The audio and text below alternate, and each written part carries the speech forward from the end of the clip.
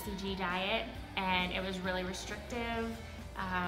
No carbs, no caffeine, no sugar, and I found that really hard because there's sugar in everything, and who doesn't like bread once in a while? And it did work, but as soon as I stopped, I gained pretty much everything back and more. And then that made me feel like crap that I wanted to do it again. So I did it again, but I wasn't as successful because I just didn't want to do it anymore. I didn't want to restrict myself.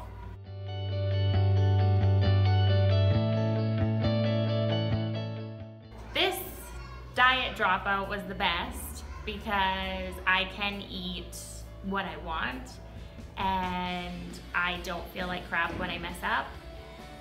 And it's just a day-by-day thing.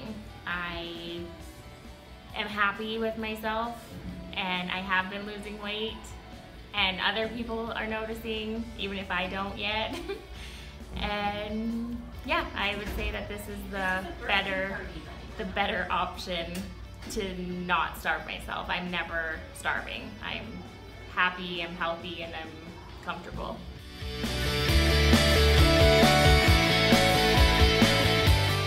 I didn't believe Charmaine when she had said that my body would tell me when it was full, and now I trust myself around food to the point where I can sit there, I can eat whatever, and my body's gonna tell me that I'm full, and I'm confident with my body's decisions.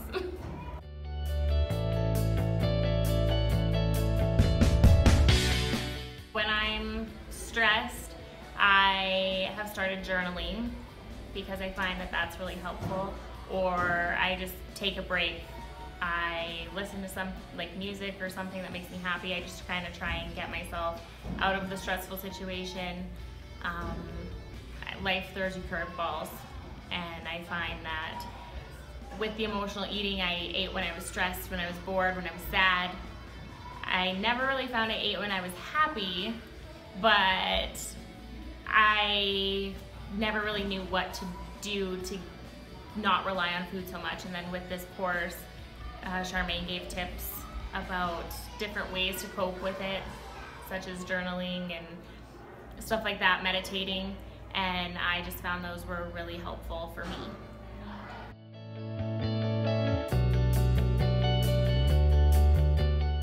So after 21 days, I had stepped on the scale and I noticed that I was down 9 pounds from the course. And I was surprised. And it was awesome, because who doesn't like dropping weight?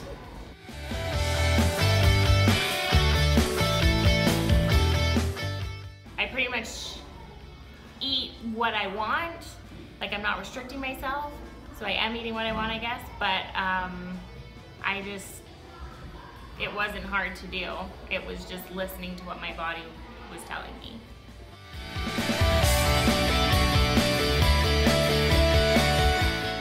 On diets, like quick fixes like that, it's not worth it, because you usually end up gaining it back, and then you're more upset with yourself. And so I always tell my friends that they should just stop and think about what their body wants, and take a step back, get rid of distraction if you can, and start that way. Start something easy, and it just works its way into your life, and it's not hard at all.